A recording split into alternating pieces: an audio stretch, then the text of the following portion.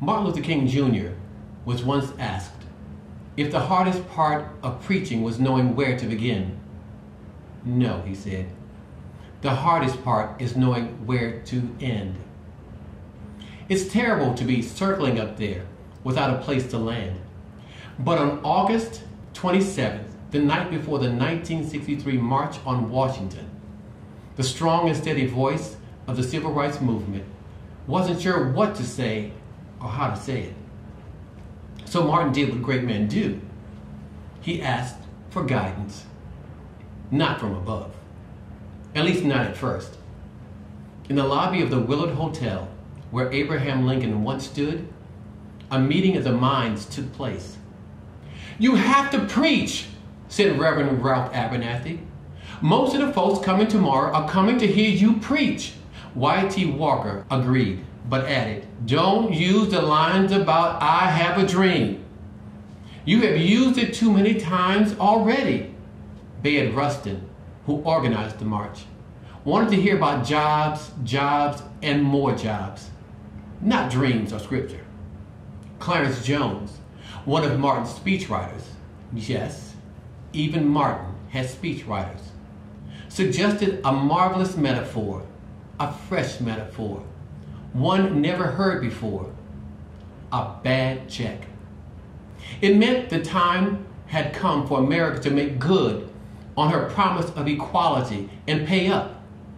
For her citizens of color had grown weary, frustrated, and angry for justice long overdue.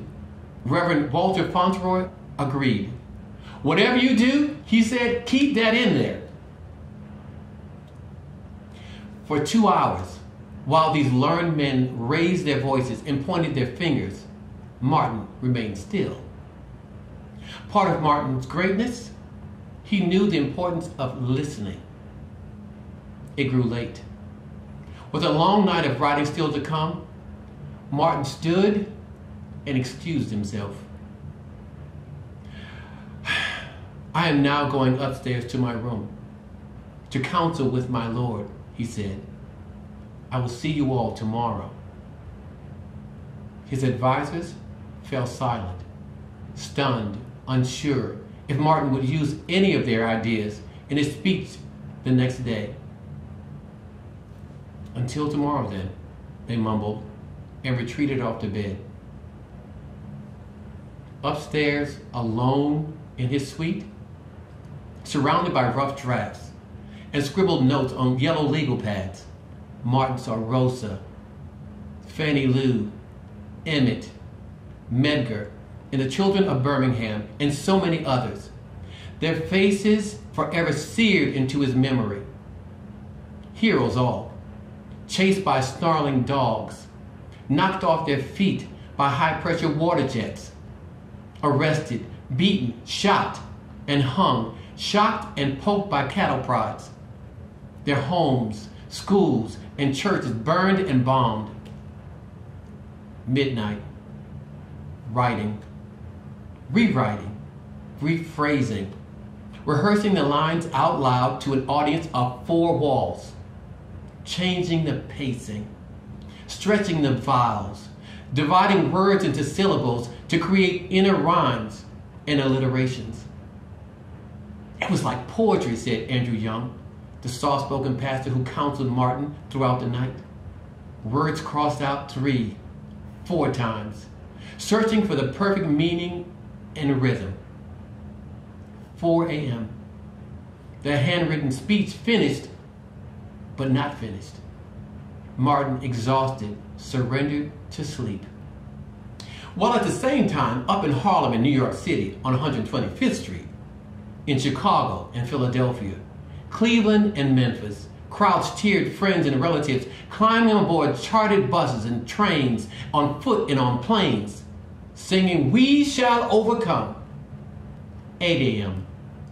Hoping for a peaceful day, the shining city on the Potomac awoke to armed soldiers patrolling Constitution Avenue as if preparing for war against an invading army. Noon, women in flowing white dresses, gentlemen in pressed white shirts and snazzy fedoras, carrying signs of protest, carrying signs of hope, walked past the reflecting pool, watching their reflections silhouetted against the bluest of pearl blue skies. 2:30 p.m. Martin kept refining, painting with a preacher's fine brush, a light shade of wisdom here, a darker shade of frustration there, the darkest shade of for whites only everywhere. Approaching 3:30 p.m. Introduced as the moral leader of our nation, Martin stood at the podium, ready to lead his people to the promised land. He removed the folded white sheet of paper from the pocket of his black suit. The speech typed and finished, but never finished, and placed it flat on the lectern. Under the watchful marble eyes of the 16th president, Abraham Lincoln, Martin's rich baritone, God's trombone, rang out across the ages, gathering the glorious images of the Constitution, the Declaration of Independence, the Emancipation Proclamation, and wrapping them around the writings of Langston Hughes, the Bible, and spirituals he learned as a child. Adding a sentence for emphasis, replacing a word for clarity, changes made in the moment to match the mood of the moment. The speech was good.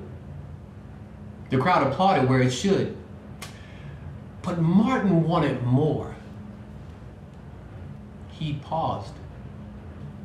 Even he couldn't say why, but others knew. Tell them about the dream, Martin.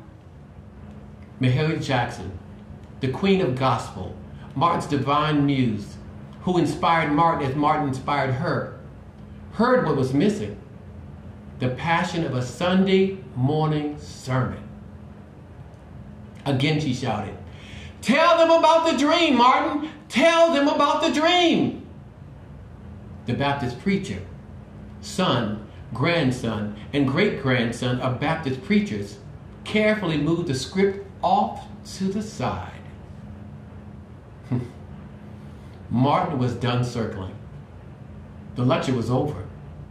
He was going to church, his place to land, and taking a congregation of 250,000 along for the ride. 4 words, spoken many times in Chicago, Detroit, Birmingham, and Albany, Georgia, but never as emotional as on this day.